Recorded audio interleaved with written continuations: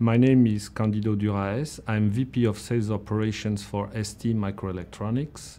ST is an European semiconductor company, and my role is to enable sales, customer service, and marketing to perform their job efficiently. The key changes ongoing in the semiconductor industry are twofold. The first one is that there is an increasing fragmentation of the chain from demand creation to demand fulfillment. And the second one is the distribution of the actors that perform these activities. In ST, we have reached the situation where we had over 19 homegrown systems, which was making it increasingly difficult to communicate across organizations and allow us to track our business globally.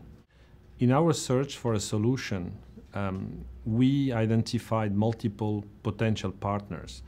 Challenge was, most of them were focused on one vertical on what we needed, and we wanted not to go back to multiple fragmented applications. Only Model N had the advantage for us of covering the pricing management, the demand creation funnel, and at the same time perfectly matching our need for a semiconductor-centric channel management tool.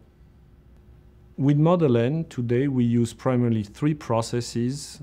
One is the pricing metrics and quoting. The second one is the opportunity management and registration process. And the third one is the ship and debit and stock reconciliation.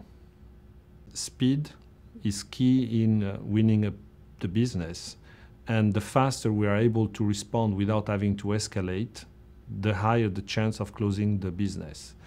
By implementing a global pricing approach, we achieved a reduction of the necessity of escalation and interaction from 55% or more in the past down to 38%.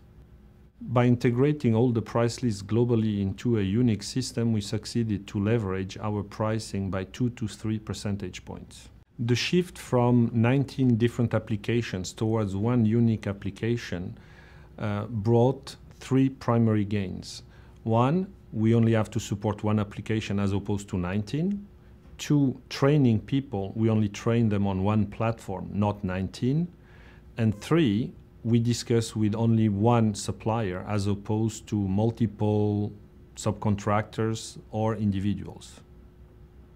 When we went through the transition, we measured the savings, and in addition to headcount efficiency gains, we actually measured in excess of $2.5 million of cost savings by just stopping the utilization of these applications and shifting our process to Model N.